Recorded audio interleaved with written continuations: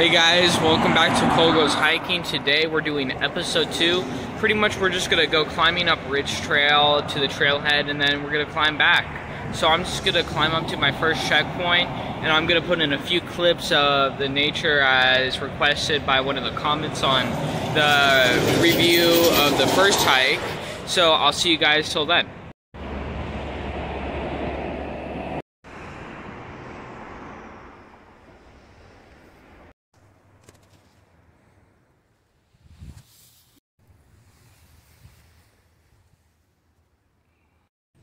How's it going, guys? We just made it to the first checkpoint.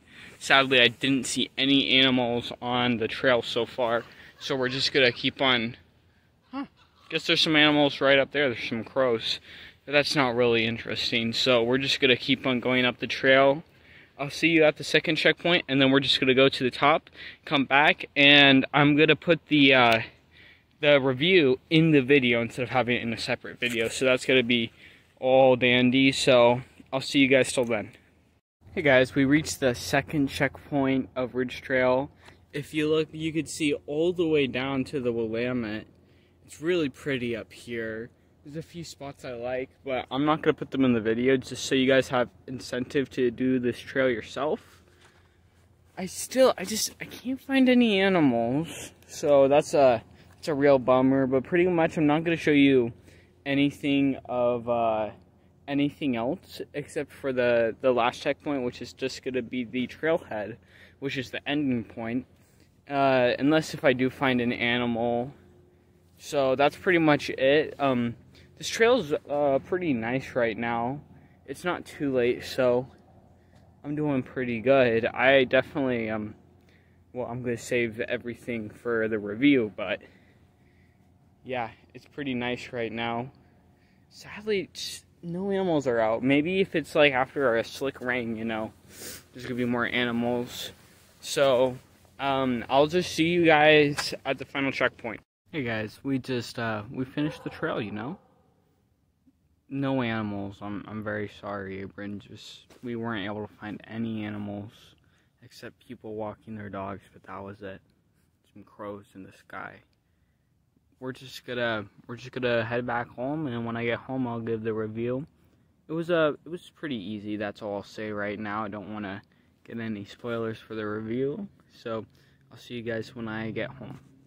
Hey guys, I'm back home from the trail. It's already dark out because I wanted to take my time to just rest and stuff.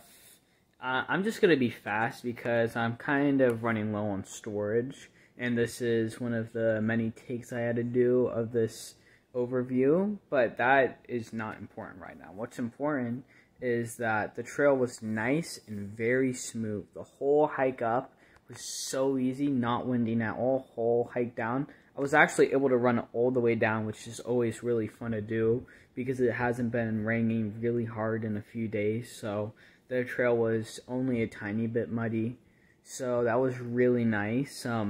The trail, you know, this is not my first time going on that trail. This is like my 12th time going on it this month. Well, within the last 2 months, you know, this month just started. But I really like that trail. It's very fun to hike on, so I would definitely recommend it. It's very easy for beginners, even if you're relatively overweight. You know, when I started, I was actually obese. Now I'm like, I think I'm like either unhealthy or actually in a healthy range. I don't know, but it's a really nice, fun, easy trail. So please like and subscribe, and I definitely recommend trying it. It's just Ridge Trail, and then you go Fire Lane 7, one of my favorite trails. You know, very easy and smooth. And at the top, you know, you can't really see that far down, so it's all just sky and plants, and it's really cool. And then if you want to have another challenge, go down Trillium and head down Wildwood, and that will meet back up at Ridge Trail, and you go down, and that's like another 1 or 2 hours you add on to it, but it's also pretty fun. So I'll see you guys in the next video.